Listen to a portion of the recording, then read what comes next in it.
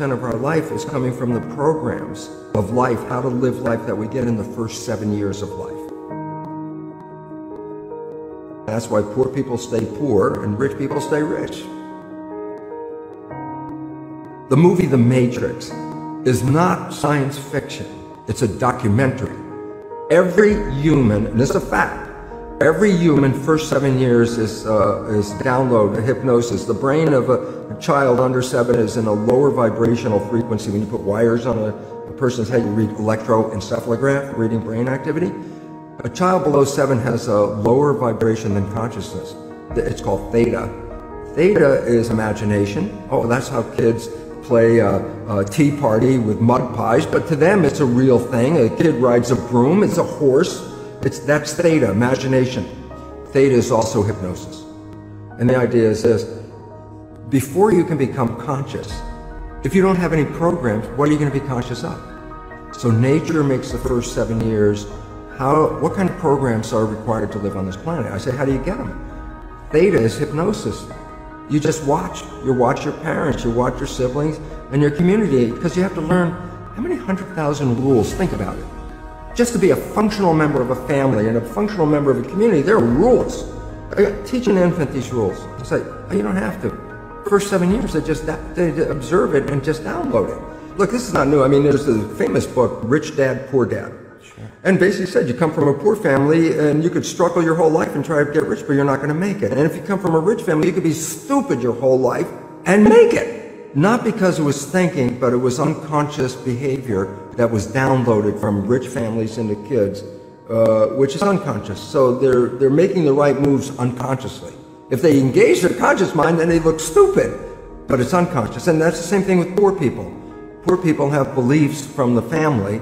Oh, you can't make it, life's a struggle, things are hard, who do you think you are? And if that's the program you get, then 95% of the day you will sabotage yourself. And that's why poor people stay poor and rich people stay rich, because the programming. 95% of our life, this is a fact, comes from those programs in the subconscious.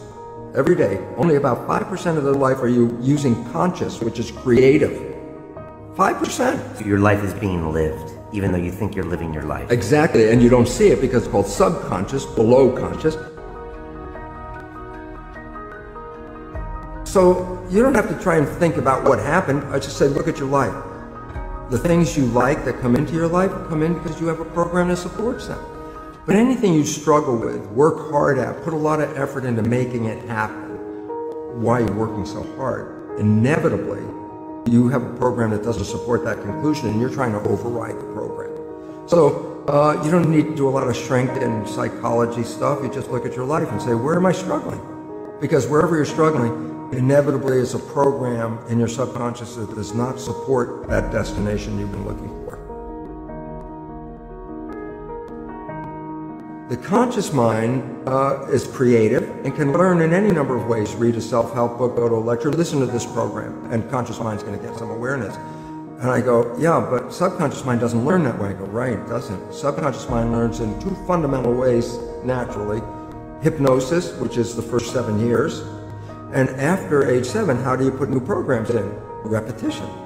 Practice. You want to drive a car, you didn't learn how by just getting in the seat and put the key in. You had to practice driving the car. You want to learn the alphabet. How many times did you go from A to Z, try to go to A to Z before you can complete it? Once you completed it, you didn't have to go back and do it again. So 2 phases. You want to train the subconscious mind? Hypnosis, repetition. I like the last one because there's a new phrase that's bandied about called fake it till you make it. Meaning, if you're not a happy person, I say you want to be a happy person, then repeat all the time, I'm happy, I'm happy. I say, well, you don't look happy or anything. I say, no, who am I talking to? By repetition, I'm talking to subconscious. If subconscious gets, I am happy, and 95% of your life comes from that subconscious, there will be a point once the subconscious got, I am happy, you don't have to say it again. Okay. It'll be automatic. And that's why we see people do affirmations and gratitude journals and stuff, because if you do that daily... It's repetitive. That's the secret part. Look, putting a sticky note on the refrigerator is more like a suggestion, but it's not a repetition. So it doesn't work very well. But you have to do, repetition is a habit. It's making habit. So you got to do something religiously in the sense of repeating it to make it work.